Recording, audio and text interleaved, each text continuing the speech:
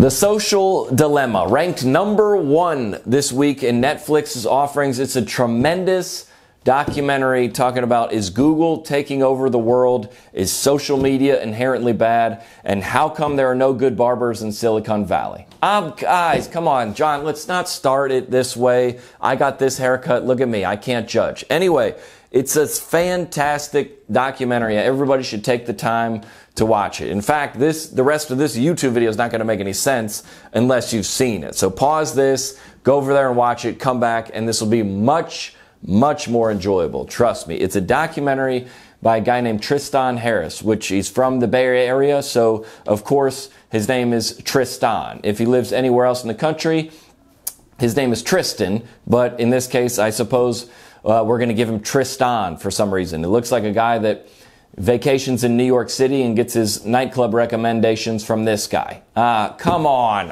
It's basically... The whole documentary is just talking about social media and how they're vying for our attention. And any social media with the best algorithm, with the best model, is going to keep our attention the most. And it's very, very interesting. If you weren't aware of this phenomenon, definitely go check it out. Because listen, a lot of social medias have figured this out and lots haven't. I'd probably say I spend the most of my time on Instagram, followed by TikTok, probably followed by Facebook. And that develops over time. A lot of these social media algorithms have figured out how to keep you on their platforms, and a lot of them haven't. Think about MySpace, came and went. Vine, came and went. Google Plus, never really totally came. But anyway, that's not the point. It's it's stupid. It's a great documentary. There's a lot of powerful and influential figures on the documentary. Tim Kendall from Facebook is on there. Roger McNamee is on there. Whoopi Goldberg is... Oh, come on. I'm saying, listen, the pandemic has been tough on people. We get it. It talks a lot about how there's fake news and misinformation being perpetuated on social media apps because they're not really concerned about the truth, which is true. They're concerned about keeping you on the apps. And one such conspiracy I heard was this.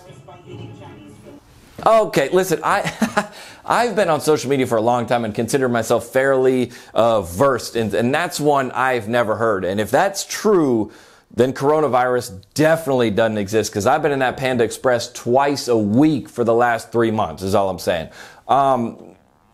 In all seriousness, at the end of the day, social media is very powerful. We spend a lot of time on there, and they are interested in getting us on those apps. But at the end of the day, whose responsibility? Is it Facebook? Is it social media's responsibility?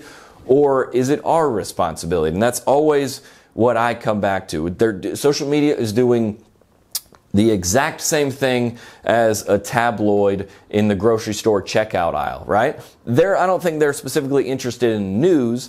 They're interested in sensationalism. They're interested in making money. Us Weekly is into making money. That's a business. That's what their goal should be, all right? They're not worried about who they hurt or what's true or not. They're worried about you picking that thing up, buying it, and taking it home. And that's the same with social media. Now, we've developed some discernment with those magazines in the grocery store. I go, that's not true, that's made up. And now we know that and don't trust them. And I think the same thing will eventually happen with social media. That's why this documentary is fantastic to watch, because you should certainly at least educate yourself. And people get so frustrated with social media. Like, look at Donald Trump, right?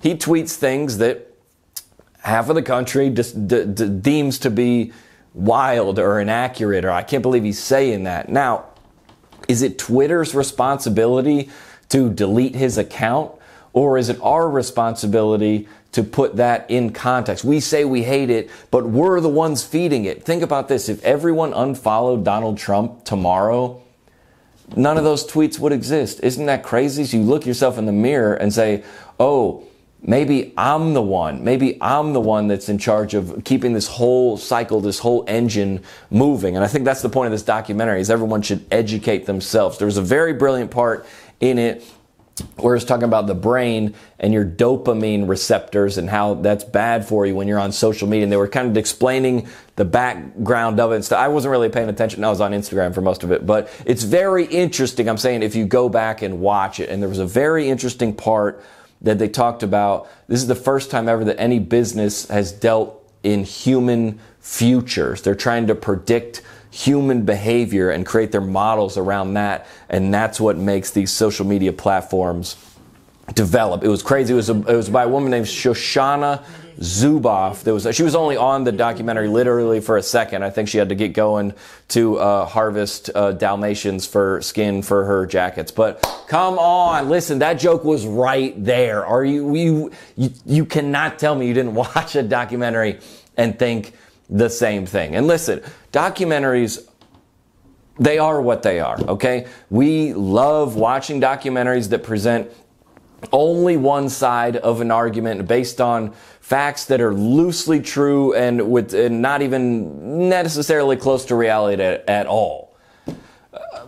I'm just saying, but they say to consider the other side. They make a point about if you're a Democrat, make sure you get Republicans in your feed. If you're black, make sure you get white people in your feed. You get different opinions in your feeds and in your timeline because these social media apps want to keep you on there, so they're giving you information that's only relevant to you. And I think we should take that advice and apply it to this documentary. Basically, it's very sensationalized. They say that in 5 years, everyone's going to die of committing suicide because of social media, and democracy is going to crumble and the world is going to explode. And that is a little, let's say that's a little extreme, I want to say, because everyone is fighting for your attention. They're like, we've never seen this before in human history. Oh, really? We've never seen the media fighting for our attention?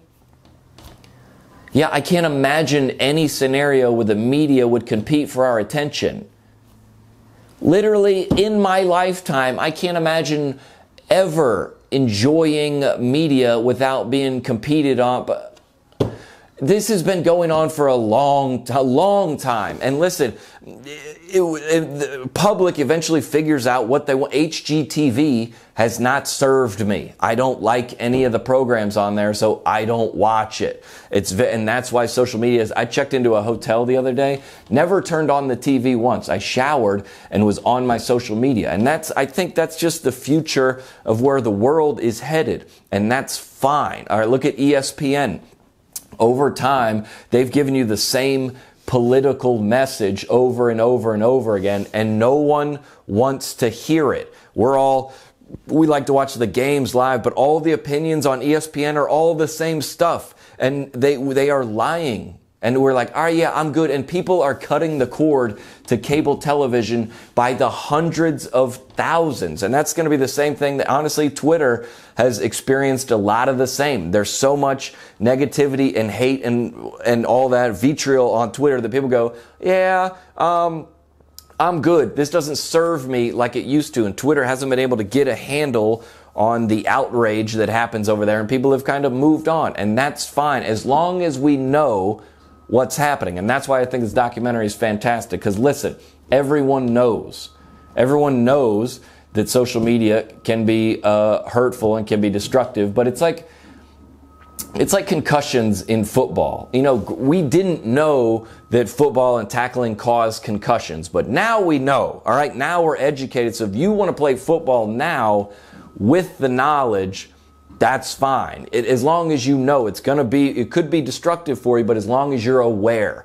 It's like being a Cleveland Browns football fan. Listen, you can be a fan as long as you know they're going to make terrible draft picks and never be good. As long as you know, is what I'm saying. And they did give some good practical advice at the end of this documentary, talking about you should turn off the notifications for all your social media apps immediately. That should just be a thing that everyone does, because it takes you out of reality and takes you back into the apps, which is a little ironic because in the very beginning, Tristan, whatever you want to call him, he was prepping for the interview, and if you watch this clip, he pulls out his phone and checks it, and then he spends the rest of the documentary telling us why we shouldn't do it, which is a little insane. And I think the responsibility falls on both parties here. It falls on us to educate ourselves and be responsible. If you don't want your kids having social media, great. If you want to limit your time on social media, that's great. And Instagram has that. I know for a fact that it has options where you can set time limits. You can get notifications when you're past your time, and you can set these. So social media has done their part a little bit. They could do more, but we could also do more. Think about cigarettes. If you're going to buy a pack of cigarettes, you have to read the warning label. If you're going to drink alcohol, you have to read the warning label. If you're going to date a social media influencer, oh, what's that? There is no warning labels? Yeah, there should be. There's a lot of red flags, which I didn't find till later, but it would be nice if they would.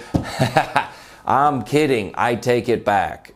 I don't really take it back. Last thing I wanted to say is they painted this gloom and doom picture and said the only two industries that refer to their customers as users are drugs and social media. Okay, let's back it up a little bit. Listen, you will kill somebody to get to cocaine, to get to heroin. I was on a cruise ship one time, and the internet went out. Like, the internet went out on the whole boat, and everybody's like, dude, this is crazy. But then like 20 minutes later, we're like, nah, we're fine. I don't think anyone's ever snuck behind the dumpster at a 7-Eleven to ask for some guy named Daryl to get the Wi-Fi password. Like, I understand that social media can be a bit addicting, but let's not put it in the light of drug usage. Because listen, people kill for drugs. No one ever died for social media. Okay, all right, well, no, that's one. No one else ever died for... Okay, maybe there's been a couple people, but listen, it's funny that at the end of the documentary, everything wrapped up and they concluded and it was all great and we learned how social media couldn't be destructive and the warnings and everything. And then it said, right at the end of the credits, it said, follow us on social media. Just kidding. Let's have an honest conversation. Hey, the social dilemma. Where exactly are we supposed to have this honest conversation? In the message boards on your website, in an op-ed piece on the newspaper? I wish there was some kind of platform that we could all get together and discuss how we feel about this documentary. Oh, social media, the thing that you've been decrying for the last hour and a half, which is unique in a way. We're kind of biting the hand that feeds us, because the only reason I know about this documentary and the only reason you now know about this documentary is from social media. I was watching Matt Kuchal's Instagram story, and he was talking about it, and I like him, and I like generally what he likes, and I think he's funny, and I go, I should go watch that. And that's why I'm here.